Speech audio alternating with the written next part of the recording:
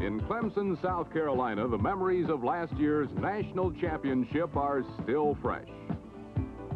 But since 1950, only one team, Oklahoma, has been able to do a #1 encore in both polls. The Clemson Tigers were only the second Atlantic Coast Conference team in history to win the national title.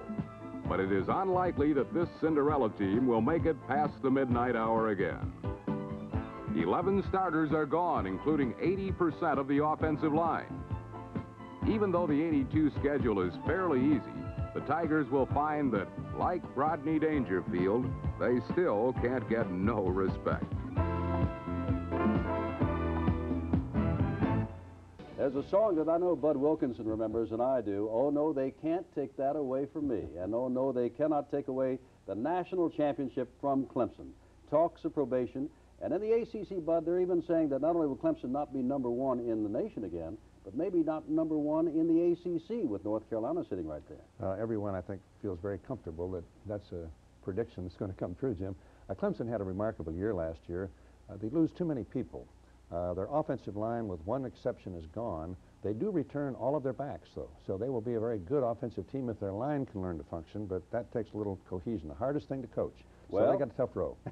Let us go to the heart of the matter, to the mouth of the folks down there in Death Valley. J.D. Hayworth is our ESPN reporter. Let's go down and have their look-in on the defending national champions. It would be difficult to consider a national championship a mixed blessing by any stretch of the imagination, yet that is exactly what it is, because after winning the national crown, a team must try to successfully defend it.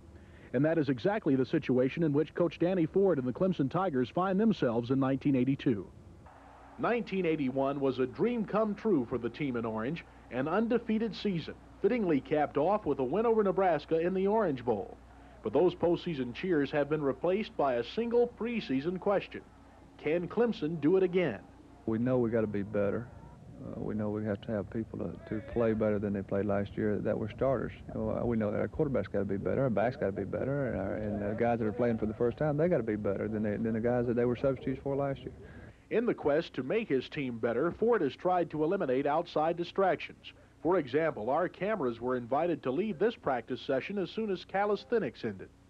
When the Orange Bowl ended New Year's night, so did the careers of 6 starters on the offensive unit.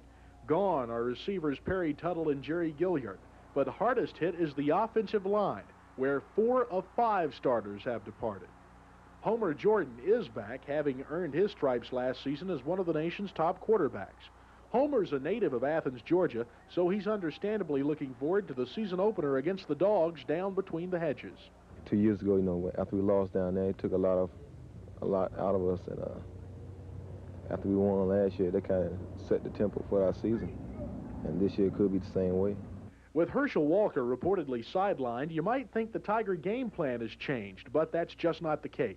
We're expecting him to play, and somebody's asked before, well, but it's got to change your whole game plan. It doesn't change any of our game plan. We don't prepare for one back or one. We prepare for an offense, and their offense may change a little bit, but they're going to do what Georgia does best. One of the things Clemson did best last year was play defense. 2 of the 7 starters returning there are Playboy All-America safety Terry Kennard and defensive tackle Dan Benish.